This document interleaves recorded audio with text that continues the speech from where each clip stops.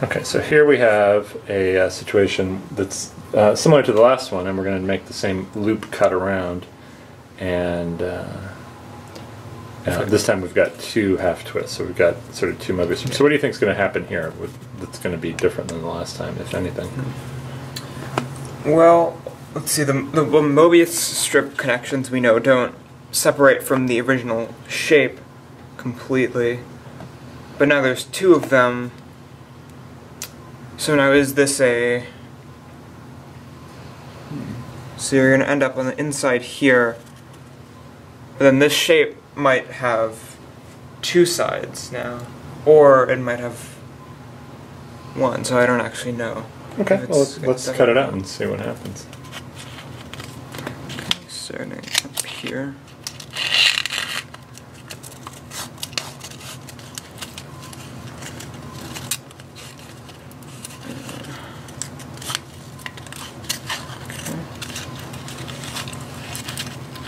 Come back up around to this side now, because we're close to a cut there.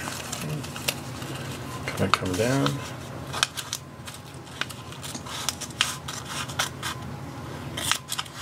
Alright. And we'll go this way.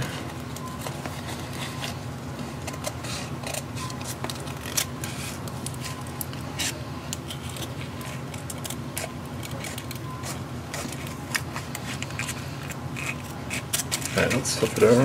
Alright.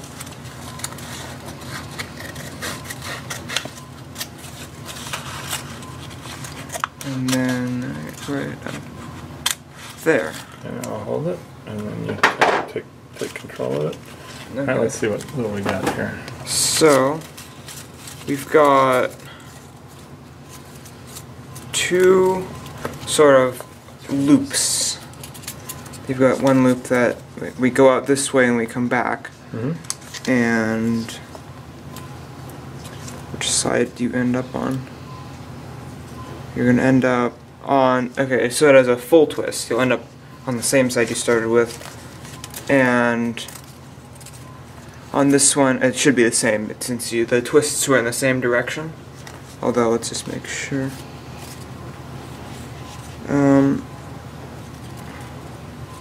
So when you go down here, this one only looks like it has a half twist.